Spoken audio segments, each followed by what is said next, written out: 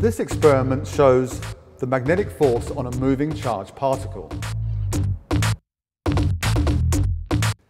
So here's the experiment. We have a vacuum tube, an electron gun, and a phosphor screen. The electron gun emits a beam of electrons which travel down the tube and strike the phosphor screen, which gives out light. So the blue dot on the screen shows you where the electrons are. We accelerate the electrons through a voltage difference of 1,000 volts, and they strike the screen with a velocity of 20,000 kilometers a second.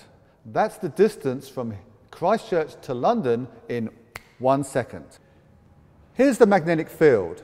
It's just a simple lab bar magnet with an arrow drawn to indicate the direction of the North Pole.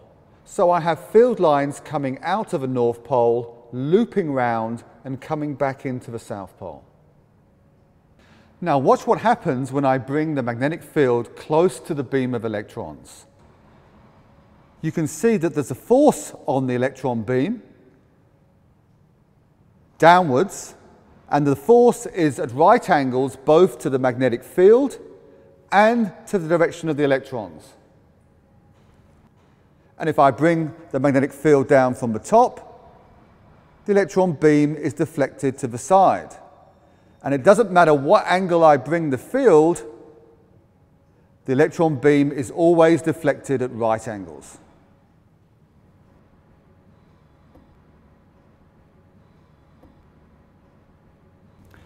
So it's really important that the magnetic field is at right angles to the direction that the electrons are traveling.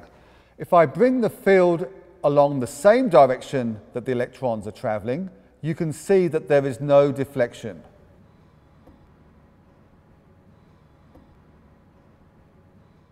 You only have deflection if you have magnetic field at right angles to the way the electrons are moving. The equation that describes this effect is F is equal to BQV, where F is the force, B is the magnetic field strength, Q is the charge on the particles, and V is the velocity of the particles at right angles to the magnetic field.